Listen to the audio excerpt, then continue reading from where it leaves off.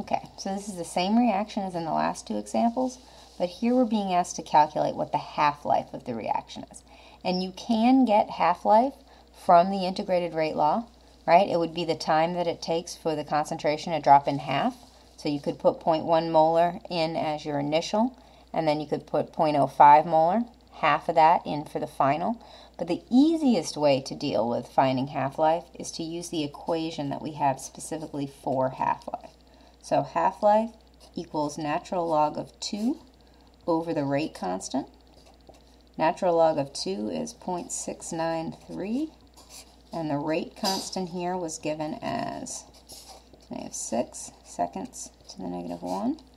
So when we get a final answer for this, we get 110,000 seconds for our half-life. Since this was 1 over seconds and it's on the bottom, that's like saying 1 over seconds.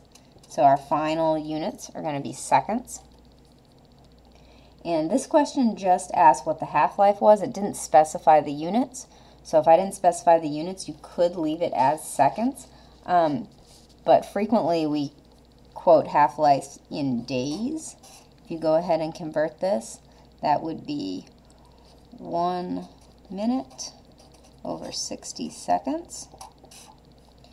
And for every 1 hour, you have 60 minutes. And then for every 1 day, we have roughly 24 hours. All right, so seconds and seconds, minutes and minutes, hours and hours. And so here you're going to get an answer with a final unit in terms of days.